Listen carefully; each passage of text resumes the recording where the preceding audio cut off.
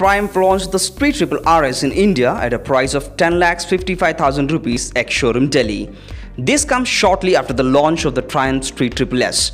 The RS version gets 18 new parts compared to the regular variant, including a redesigned crankshaft, new pistons and nickel-plated aluminum cylinder with an increased bore and stroke amongst others.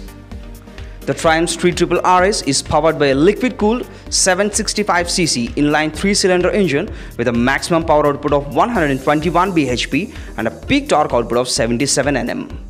The naked motorcycle from Triumph features top-spec suspension and brakes, show-up big piston forks up front and all-ins monoshocks at the rear take care of the suspension duties.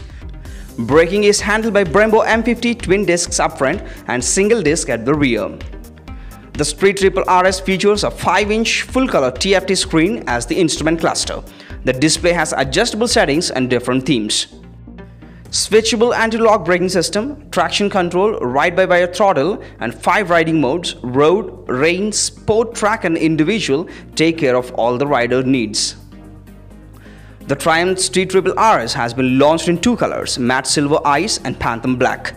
Triumph is also offering 60 custom accessories for the Street Triple RS, including aero exhausts, swing arm protector kit and much more.